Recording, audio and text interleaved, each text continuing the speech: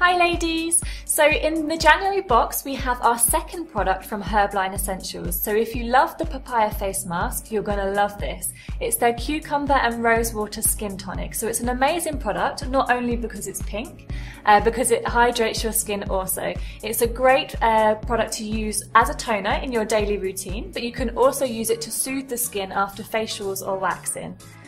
So just literally apply it to a cotton pad and put it on after you've washed your face but before you apply your moisturiser.